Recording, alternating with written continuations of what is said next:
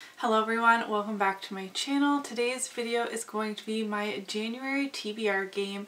This is Roll the Dice with a Dash of Chaos. I combined two TBR games from others that I really enjoyed and they are linked in the description box, of course. We have Roll the Dice from Jessie Mae. She had a list as I do. Roll the Dice, whatever book it landed on is the one she was reading, but I love the Chaos from Sam, A Life of Lit, and her calendar TBR game, and I love prompt-based games, so I wanted to incorporate something similar to that as well. So this is not an original TBR game, so I'm definitely giving credit where credit is due. I played this 2 other months, November and December, just to try it out, tweak things, see how I'm liking it. I am starting fresh in January. I did not do well those other months. So this is my TBR board, just a quick look because we will set it up together, which I just did like 10 minutes ago, but I didn't get to film the sit down portion first. I roll the dice, I either pull the prompt that's on there, so for example, number 4 is an easy prompt, so I have my bins here. I have a challenge bin, an easy bin, and this bin has hard prompts in it.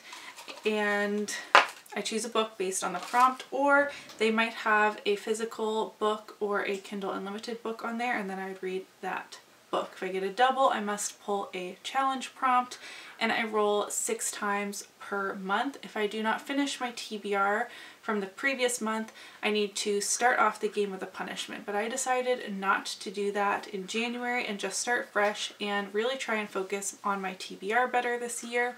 An added element for 2023 is I have made a TBR jar. So the yellow papers in here are from my These Books Will Self-Destruct in 12 Months. I will link that video up in the cards. And then the pink ones are from the 23 books I want to read in 2023, which you guys will be seeing that video next week, I believe. I just have my videos kind of all out of order right now, but I have all those in here. I'm going to draw 2 of these at the beginning of each game, and hopefully by the end of the year. I mean, that doesn't quite add up, but you will see with my choices for some of these pulls, I've also incorporated some books that are on papers in here. So my thought process was hopefully we'll read most of these by the end of the year. Very quickly, I want to go over the books I was supposed to read last month. Again, I did not do very well. So first I had a prompt that was a random letter, so author or title. I got an E. I was supposed to read The Night Circus by Erin Morgenstern, and I did not do that. Next I had a female author and a library book. I picked In a Holidays by Christina Lauren. I did read that. Hooked by Emily McIntyre. I did not read this. A standalone plus a TBR vet plus a book that appears in a recommendation video. I chose House in the Cerulean Sea, and I did not read that. For a booktuber fave, I chose one of Raven-Haired Readers' favorites, Daughter of No Worlds by Carissa Broadbent, and I did read that. And for the 6th roll, I had to unhaul a book, which I did, and a book that is a part of a book club. I chose Crescent City, but this is actually the wrong book. But either way, I did not read this either. So I only read 2 of the books on my actual December TBR, but I actually read 7 books so far, and I'm also filming this a little bit early.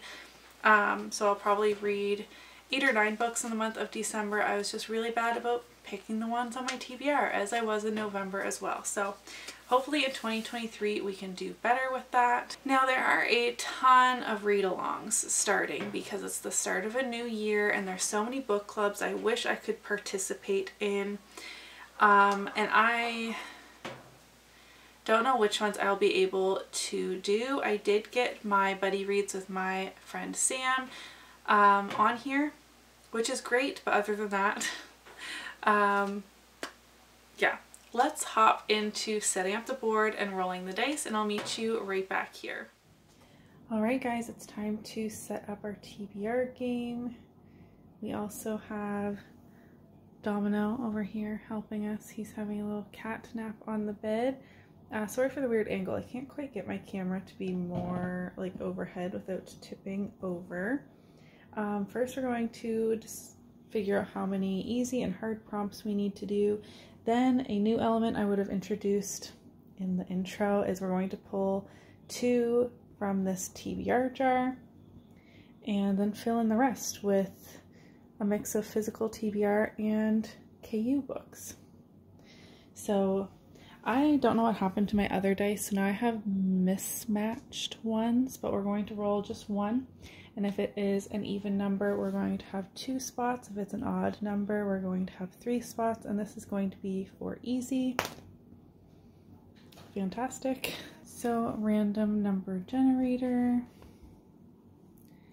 I didn't like the having 2 different ones on each space, so I'm not going to do that this time and see how that works. We have 4, 7, and 6. And my writing is going to be even messier than usual because of my bandaged finger, so please excuse that. Now, how many hard prompts do we need? Oh gosh. Okay, so I don't want the same numbers.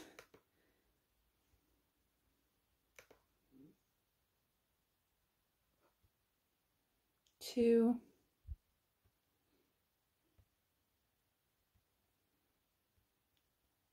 9, 11. All right, now let's pick 2 from this TBR jar. The yellow ones are my books that will self-destruct, and my pink ones are the 23 books I want to read in 2023. That video will not have gone up yet, but that should be next week. I'm going to close my eyes, you'll just have to believe me. I'll pick this one and this one. Okay, so 1 pink and 1 yellow, that is pretty good. So we have The Night Road by Kristen Hanna and Legends and Lattes. That's actually on my Kindle, and I forget about the books that I buy on my Kindle, so that is really good. I'm now going to fill in the spaces here. I'm going to include these 2 and we'll get rolling. All right, so I realized that Legends and Lattes doesn't really fit into either of these categories, so hopefully I can fit that in with a prompt. All right, let's do roll number 1. 9 is a hard prompt, so that is this bin. I've added some prompts since the last time, and again, if you have any suggestions, you can definitely let me know.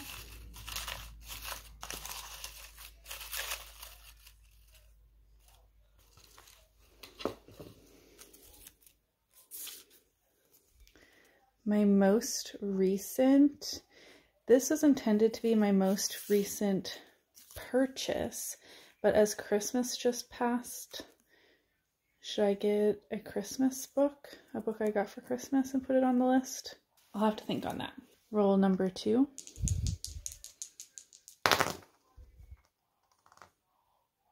9 again.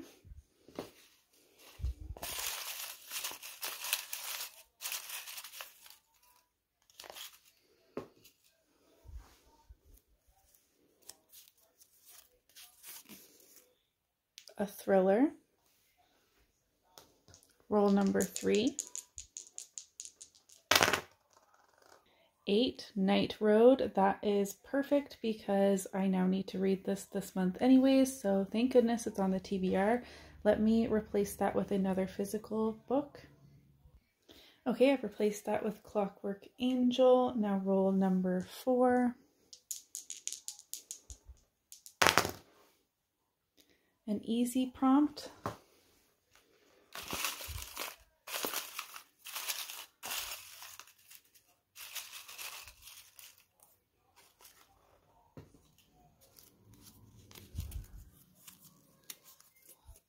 A paperback. Roll number 5. 6, an easy prompt.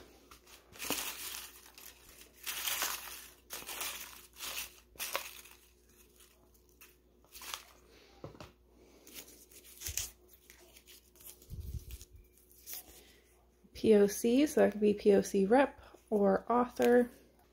And roll number 6, our final roll. 11, a hard prompt.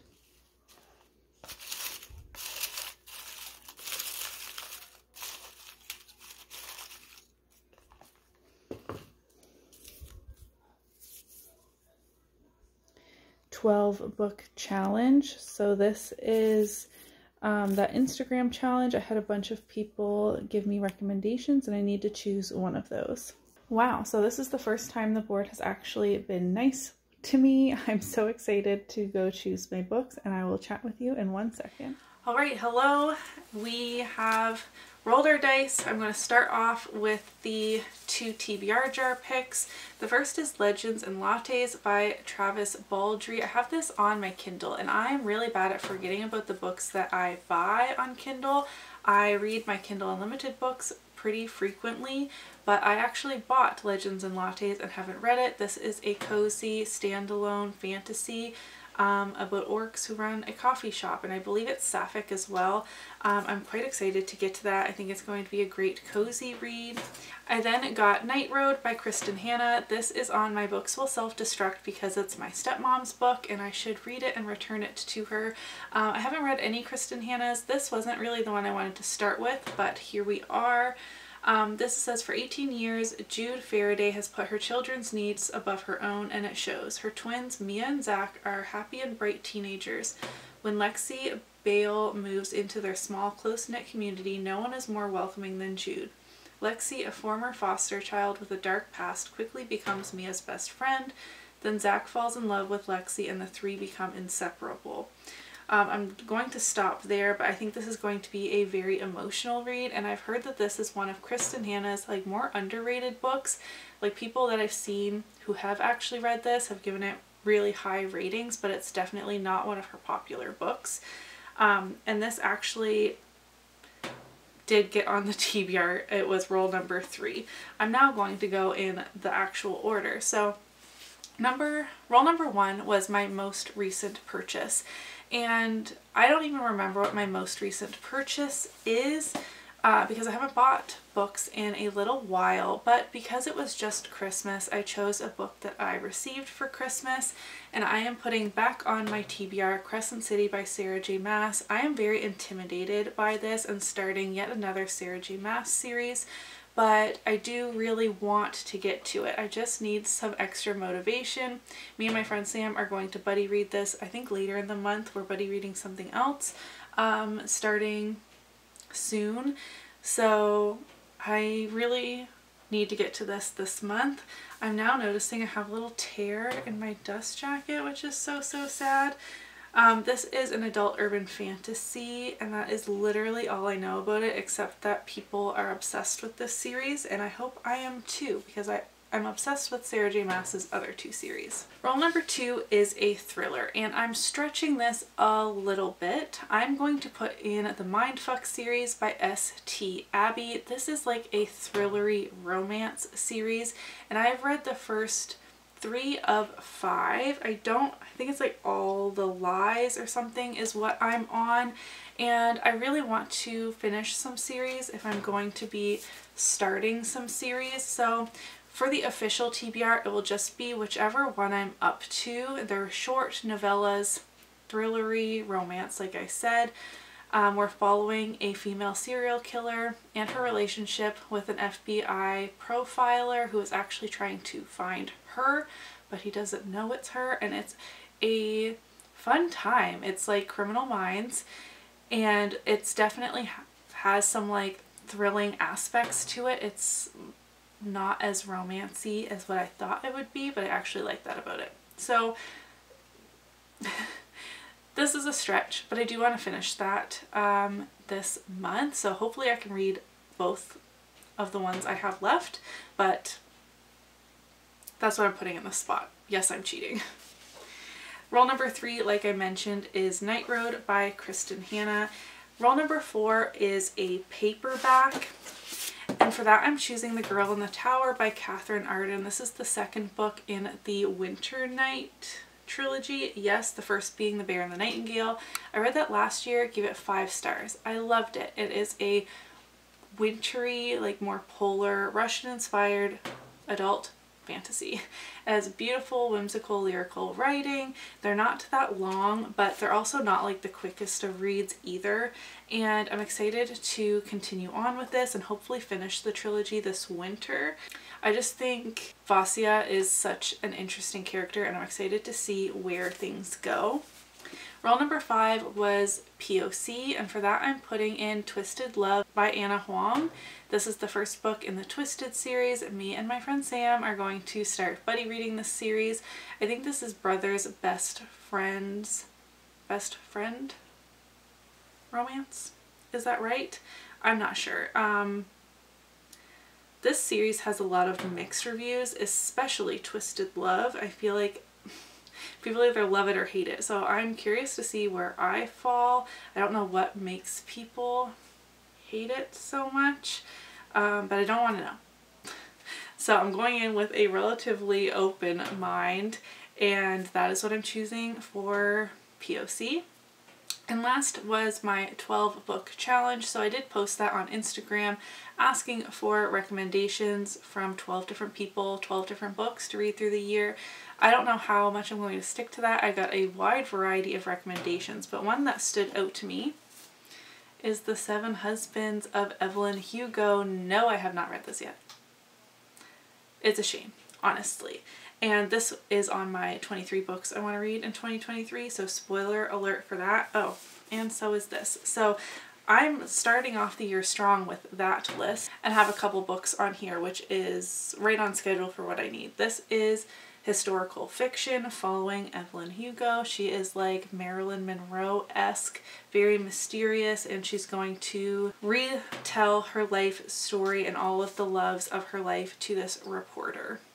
And I'm actually very excited to finally get to this. And I apologize this whole video that you have to look at this ugly band-aid, but I literally cut the top of my finger off cooking Christmas dinner. Not like, oh, yeah, I cut my finger a little with a knife. No. No. And it hurts a lot, so I'm holding it like awkwardly. Anyways. So these are the books on my January TBR plus Twisted Love and whichever book I'm up to in the Mindfuck series. This is so doable for me. If I do not complete this, I am going to, oh, and Legends and Lattes. It will be a serious problem if I cannot manage, 6, 7 books. Hold me accountable. I can do it. Let me know what you are reading in the month of January. Are there any read-alongs that you were hoping to get to? I didn't really talk about them, but I like reading the cover-to-cover book club picks every once in a while. They're also doing the Vampire Academy, The Blade Itself, for the Joe Abercrombie thing that Becca in the Books does with her catch-up book club, and there's a couple others, but I typically can't keep up with read-alongs because I'm often too distracted. The one that I am most wanting to do, I guess there's 2 of them. I want to try and do that Joe Abercrombie along, whatever she's called that, if I can. I need to get the book from the library, and the Vampire Academy I think would just be a fun YA vampire throwback time. Again, I'd have to get those books from the library. They're not on my official TBR, but I thought I would mention those as well. Whew. Thank you guys so much for watching my TBR game. I hope you liked it. I love to ramble, and here I am still talking. Tell me what you're reading for the month of January in the comments down below, or if you have a fun TBR I can watch, then let me know that too. Give it a thumbs up if you did enjoy it, and I'll see you in my next one. Bye!